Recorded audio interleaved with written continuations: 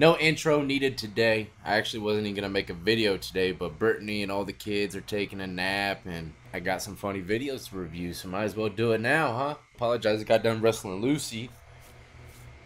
I might be furry. But I did let you know in a community post that I had a miracle happen to me, ladies and gentlemen. Prepare yourselves. This ain't nothing but a miracle from my Father above. Last year, I went live with y'all after going to a doctor's appointment to find out I was diagnosed with Barrett's esophagus. At the time that I went in there for endoscopy, where they put the camera down your throat, I was at the end of the road. I didn't know what to do. I was eating Tums all day long. Nexium, Tums, the heartburn just wouldn't go away. And you know, now that I look back at it, the first time I started feeling like I had heartburn was in prison. And there's only a few things you can do about heartburn in prison, right? They don't sell too much heartburn medicine. And when you're young, you don't buy heartburn medicine. You're buying ramen noodles, honey buns, and hot sauce, all that shit. You're not thinking about buying medicine. But, I started getting Tums, and I would put in a sick call slip. It'd be like 4 days of Tums, for $14 or whatever. Usually, I never make sick calls like that when I'm locked up because if, let's say I'm sick, I'll put in the sick call slip, and, by the time the nurse comes with the medicine, I might already be healed. And that's like $20, I'm not trying to pay $20. It's a lot of money in prison, believe it or not. That's like $20, get me a couple J's in the pen. Shit. But while I was in prison, I had such bad heartburn that I would have to eat toothpaste or mustard. There was a couple other things like quick home remedies that you probably shouldn't be eating, but it gets rid of heartburn. But the most popular one in prison was toothpaste. This is not what I recommend anybody to do. I know it's probably not healthy at all. It's probably causing way more damage than good, but it will get rid of heartburn for, a short period of time. Swallowing a little pea size of toothpaste. But anyways, I dealt with it. And, it would come and go. And it finally got to the point where I was getting heartburn every single day. So I went and got an endoscopy done. I thought I might have had like an ulcer or something. Well, Barrett's esophagus is pretty much where your stomach acid is eating away at your esophagus. And it's kind of turning your esophagus into the same skin texture as your stomach. You're growing pretty much your stomach into your throat. And the hole in the bottom of my throat that closes up so that no acid comes out of my stomach into my throat, it was actually open by like 2 centimeters or something like that. Something small or whatever, but they told me it was no cure, and I was going to have to be on a high dose of Nexium probably for the rest of my life. And Nexium, for anybody that doesn't know, it doesn't really have too many issues with it. It's just a heartburn medicine, but if you take it for the rest of your life every day, yeah, your liver, kidneys, all that shit, it's going to take a toll big time.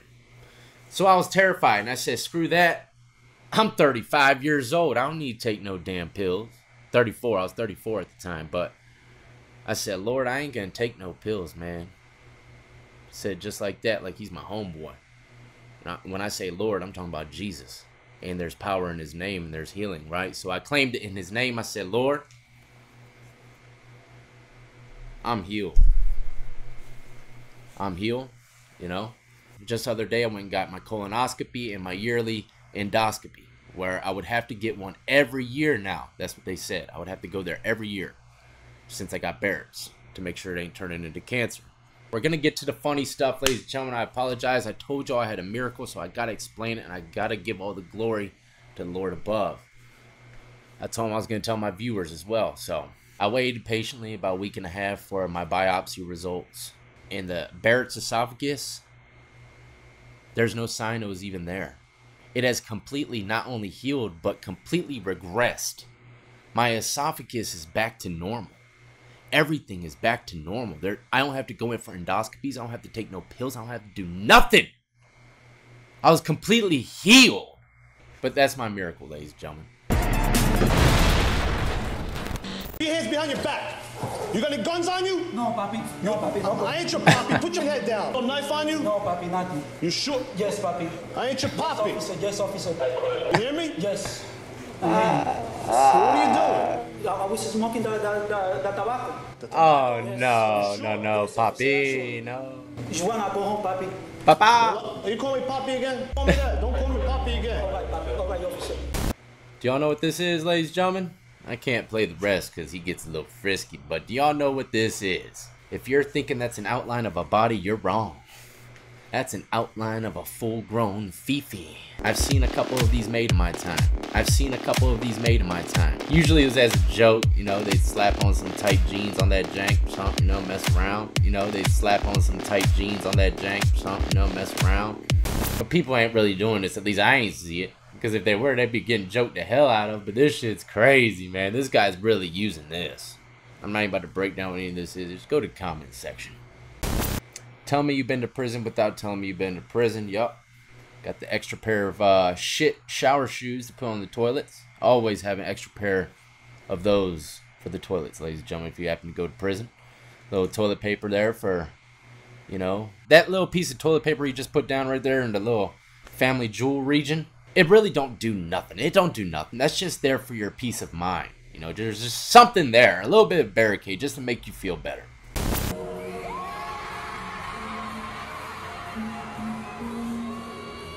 Look, when I actually leave my cell and grace the other inmates with my presence. This is a completely truthful statement. Some guys will literally sit in their cell 24/7. And when they come out, I mean, it's like, damn, they're a new inmate. It's like, hey, nice to meet you, bro. It's been a while. I done thought they put you down in the chair or something. You wanna go hit the weight pit or something later, man? Nah, I think I'm just gonna go back in my cell. Well, alright, dude. You're cool as fuck, man. Check you later. You don't even know him, but he's just cool, man. There's an inmate next to my mom. They're in the hospital. He better act right. I have my weapon ready. Some Honda Accord keys. Well, we seen that first video of the guy in the bathroom, right? And he was sitting down normal on top of some shower shoes. Well, this shit, I just don't understand. I ain't never seen this stuff done, and I'll be damned if I'ma sit down to take a piss. Especially reverse rodeo. Hell no, I'm not getting on that bullet reverse rodeo. Why would you sit down to pee? Maybe someone could break this down to me, because I've heard this done by a few other people. I didn't want to be rude, but over here, you know, that's like what we say to disrespect or dish rag someone. Look, if you want to shut the hell up, I'm gonna make your ass sit down to piss for the rest of your bid. I've heard someone say that to someone somewhere down the road somewhere. Almost sure of it. But yeah, I'm not sitting down to take a piss unless I am taking a deuce. And then, you know what? Sometimes I'm so manly that I'll take a deuce standing up. Just so I ain't gotta sit down and pee. Don't ask me why I'm so manly, but I am, you know? Still sits down to pee, brings a spoon every meal, wipes it down, puts it in his pocket. Come on, stop playing games, dude. If you're doing that, bro, you need to go to psych ward. You don't knock on the table. Shower shoes at home all the time. I mean, everyone does that nowadays. Look, bro, look. If you're still doing the spoon thing, you need to go to the mental house, man. You gotta let that shit go. And your girl can't be endorsing that by recording and putting on TikTok. Gotta be a joke, man. You gotta be joking around, right? This one's sad, man. Him and his brother reuniting after 10.5 years.